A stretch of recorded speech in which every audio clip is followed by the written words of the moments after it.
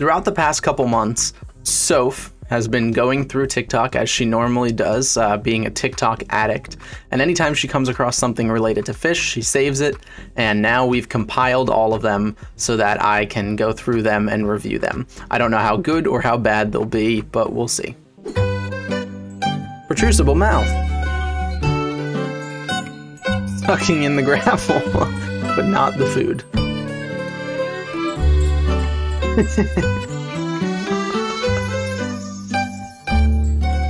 I think it's funny, every one of those like videos we watch that are like most dangerous fish, they talk about how these fish use their mouths to suck prey in like a vacuum, and it's supposed to be this like scary talking point of fish.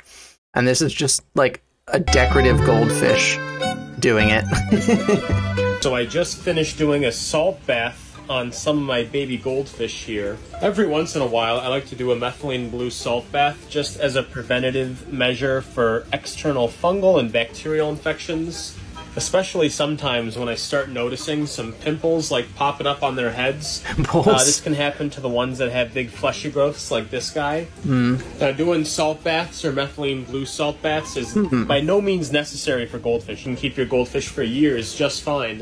Okay. Some things to talk about here. Doing salt baths isn't necessarily a bad thing. Parasites and funguses and things like that tend to be very specialized. Things that infect other things tend to be very specialized in what they infect because it makes them more effective. You know, rather than having a parasite that can infect like, I don't know, 1,000 different animals, they usually focus on 1 or 2 specific species. So most parasites and funguses in freshwater won't be able to tolerate much salt, and so the salt would kill them. However, he said it was like when his goldfish are getting pimples, which I assume he means lymphocystis, which is just a result of inbreeding, because goldfish, especially decorative goldfish, are heavily inbred, and so heavily genetically fucked up. So bathing them in salt is not going to do anything about that. It'll help prevent fungal infections, but isn't it not good to touch a goldfish with your bare hands because it's salt from our hands? The main reason that you don't want to touch fish is because they have a mucus outer layer that protects them from diseases, and you can rub that off with your hands. But he's being very gentle, like pick up, put down. So I don't think there's any particular issue with the way that he's grabbing the fish. Okay. It's not making that noise. That is not coming from that shark. No. That is a different animal. That is a farm animal.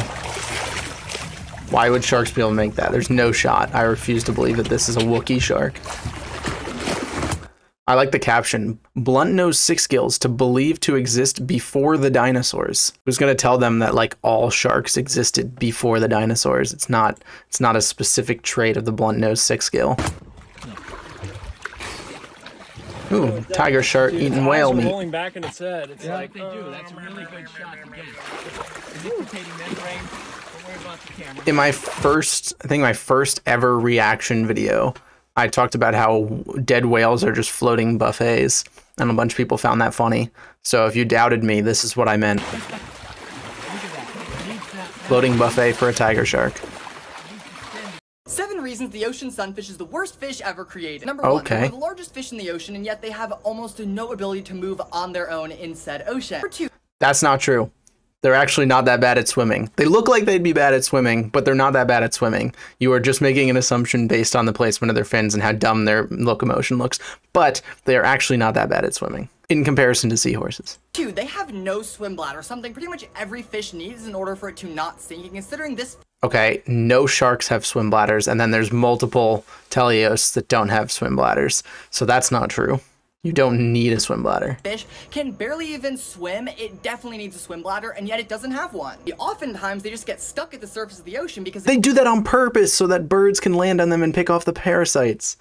It's a symbiotic relationship. It's one of the coolest things about sunfish. Again, they can barely move on their own, they don't have a swim bladder, and they don't even have movable fins. Therefore, they can never close their mouth because for some reason they were evolved in... Well, apparently you can't close your mouth either because you won't shut up about sunfish. Sunfish are awesome. Their teeth are fused together so their mouth is perpetually open and they look like this. Number 5, they're so useless... That's true of like whale sharks and other shit too, though. Not even other animals will eat them, they'll just maim them for fun and then spit them out because they're riddled with parasites and diseases. The fact that they're inedible is an evolutionary advantage. Being not tasty to other things is an advantage. Why do you think poison evolved in animals? Because something bites you and it's like, holy fuck, I'm gonna die. I'm not gonna bite that thing anymore. They learned their lesson. They actually produce a fin that would help them move, but instead of growing outwards, it grows inwards. So they have all the cells, they're just not doing the right thing. That's called a vestigial organ. You have it too. You have a fucking, what is that thing called? What's the thing that humans have, that the organ that serves no purpose, that ruptures sometimes and it kills people? Pancreas? Is it a pancreas? Pancreas feels important. Appendix, yeah. Yeah, don't make fun of them having an internal fin when you have an organ in your body which serves no purpose and could literally blow up and kill you at any moment. You don't get to speak, boy. And scientists have no clue why they exist. They pretty much have no purpose. They don't serve as food. They don't serve as a home for any other creatures. They're just a floating cesspool. What do you mean science has no clue why they exist? Nothing exists for any reason. The entire point of evolution is that it's completely random. Things just happen. Things just survive because they can. There's no purpose. There's no reason for something to exist. There's no reason for you to exist. You just happen to be the 1 in a billion sperm that won the race to the egg. I hate that guy. I hope you don't give me more TikToks. Anyone else ever just take their pet catfish out for a walk when it floods? No, but that's kind of sick. I have to imagine that water is not very well oxygenated, so probably don't leave your fish there for long, and it'd probably be a little stressful, but it would be kind of sick to walk your fish, yeah. Ну что, достаем.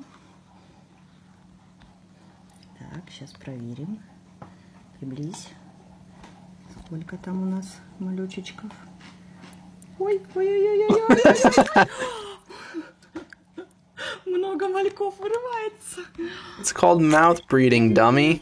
They just have the fish in their mouths. Все, наверное, был последний. Ой, нет, еще он. Не хочет, не хочет. Doubt she's eating them. I'm pretty sure it's just a mouth-brooding fish. You don't need to rescue the fish. They're safer in the mouth. That's the whole point. Oh. Rip that crab. Oh, never mind. Crab wins. Rip the puffer fish. God damn it. That crab is fucked, but he will put up a fight. This is Krusty versus everybody. Damn, he never even got him. Alright, fair enough to that crab. The crab said, I'm fighting back today. Oh god. This is the video I was talking about the other day. I think when I did my ichthyology lecture, I talked about how chlorine is toxic in like any tiny amount to fish, and how taking a pool and turning it into an aquarium is just a terrible idea because it's impossible to remove all of the trace amounts of chlorine. Alright guys, the pool is filling up now, and honestly I'm just super excited for this whole thing to come to life. Those are so beautiful. The fact that they did saltwater too is crazy, because saltwater is so like unsustainable, and the fact that you're gonna have to, oh my god, balance the salt and everything. Keep swimming, just keep swimming, swimming, swimming.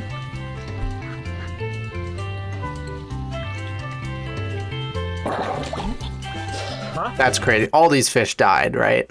Like, there's no shot that any of these fish lived. Oh, look at that. We got sharks in our pool, guys. No way. Sick.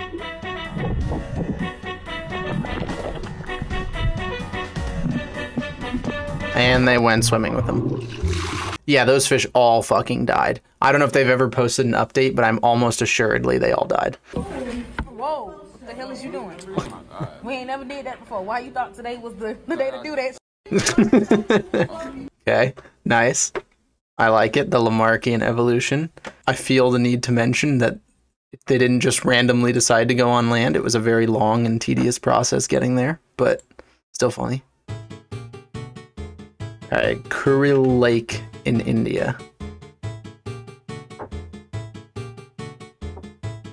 How would you get a ground view? Oh, okay. Damn, rip that salmon. That's pretty sick. Holy shit, salmon migration. Proof megalodon sharks still exist. Sharks still exist.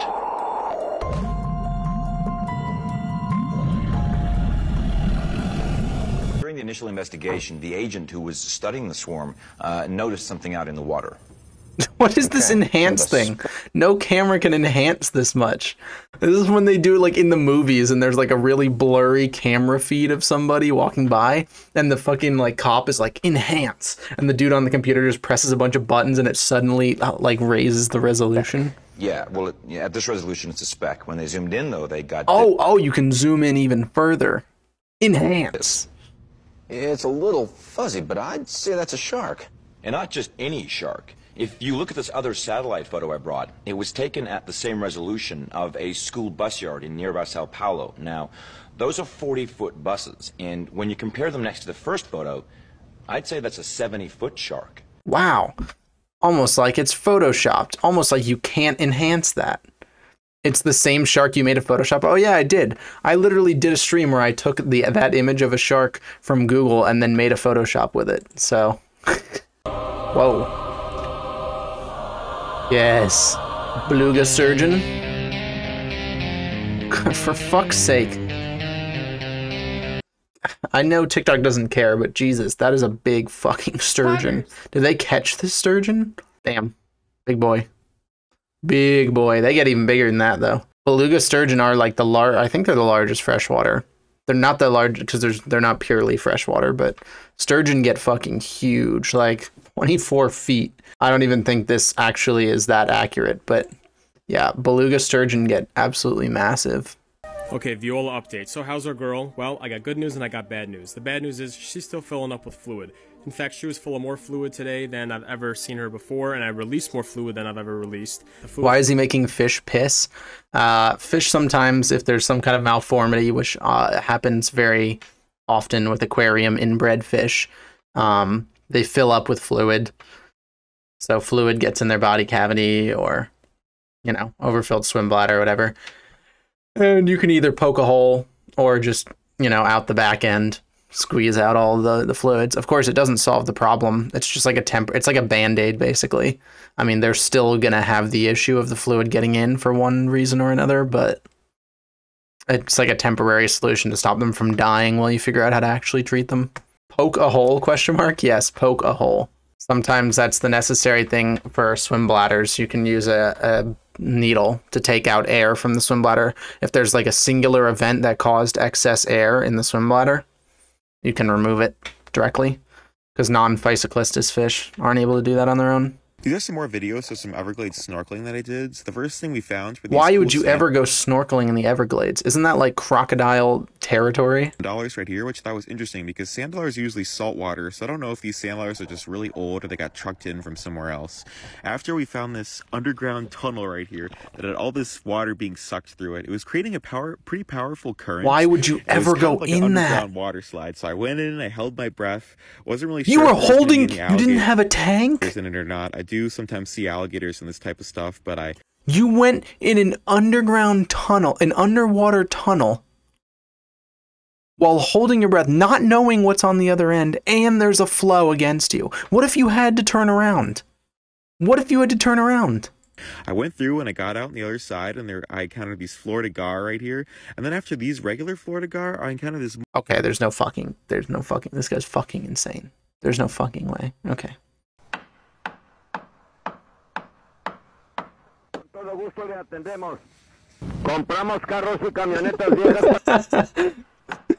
I'm just laughing at the sound. Yeah, the shrimp cleans. Just the overly loud Spanish is funny.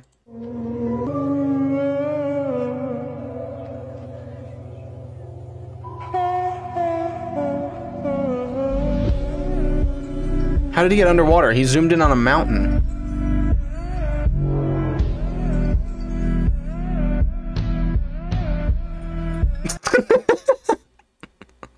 Why such ominous music for that? That's a funny photo. I would put that as my phone background if I had taken that video.